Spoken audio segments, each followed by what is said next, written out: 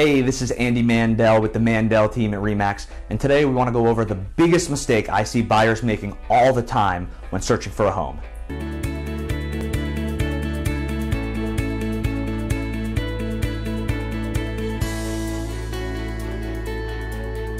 So the biggest mistake that I see buyers making is they go out and look for homes before they get officially pre-approved.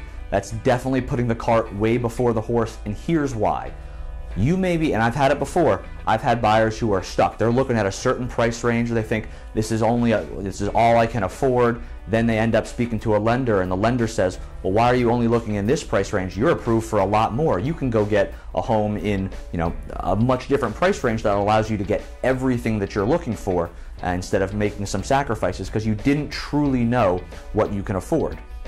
A lot of times what lenders can also do, they're going to look at all your information, all the documents that you're going to need to get a mortgage anyway. They look at it all up front to make sure that when you go to write that offer, you have no issues, no questions on is my loan going to get approved.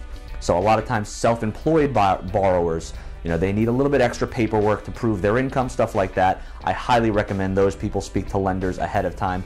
Not that you can't get approved, but there's a little bit more documentation, and you want to make sure that if we need to make any changes to how much you're paying yourself, stuff like that, we're doing it well in advance and you're not finding it out 2 weeks into you being under contract on a home and now the deal's going to blow up. Another reason why we do this, let's say you're looking, you want to get FHA financing, that's all you can get approved for. Unfortunately, with FHA, it makes it almost impossible to buy a condo. So if you're looking at condos, you're wasting a ton of time. So we want to make sure that we're matching the type of property that you're looking for. We're matching that with the type of mortgage that you're going to be able to get, so we're not wasting time touring properties and looking at things that, no matter what we do, are just not going to work. And the last thing a lender can do, sometimes I see it all the time. They have a little thing on their credit where they had an incident way back in the day, whatever it is, and it's affecting their credit for years to come. What a good lender can do is work with you ahead of time, help you remove those bad credit things, pay off a few debts, collections get written off, stuff like that, and it can actually help improve your credit score. I recently had a client that was bumped up about 50 points, and that put her into a whole new credit category. She gets a much lower interest rate on her mortgage. So, by working ahead of time, you can actually save yourself hundreds and even thousands of dollars over the life of a loan.